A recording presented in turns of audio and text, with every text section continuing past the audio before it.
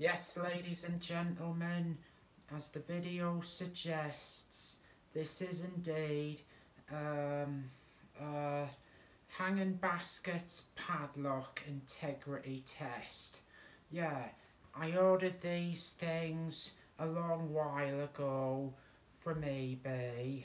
They were dirt cheap, and I was arguing with my mother because she was like, just use that other thing. I forgot what it's called.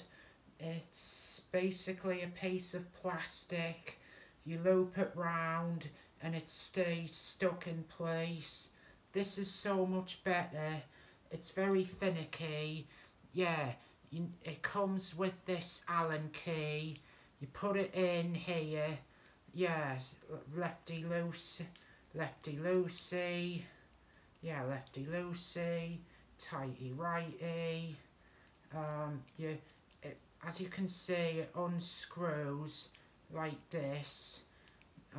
Again, it's really very finicky, but hang on, I don't want to speed this up. At least I can put at least now I can use the thumbnail. I'll have a timestamp earlier in the video. Yeah, there'll be a timestamp if you can't be bothered to watch this. But it's important. As you see, this comes apart. Now, I left my key ring downstairs, but you've seen what hanging baskets look like. You put it in between. You put the S-shaped hook in between these two. You make sure that the S-shaped hook is in between these two things, and I highly recommend it's this way, you have it this way. Then making sure that's in place. Believe me, it's very finicky, and this piece of plastic comes off. Yeah.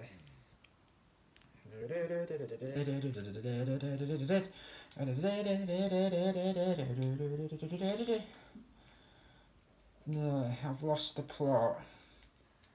Yeah, it works. No, drop the Allen key.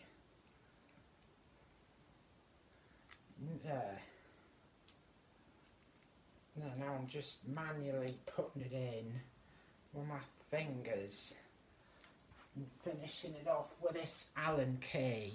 Yeah, what do you call Allen keys in different languages? Please let me know in the comments section below.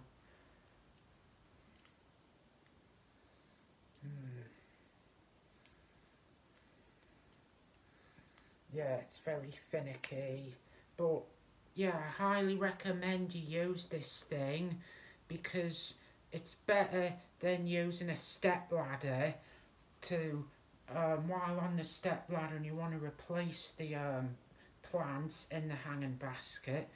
But with these, just a padlock, you only have to, you can unscrew it, take it down, put new plants in, put it back up, done. Yeah, well, let's put its integrity to the test.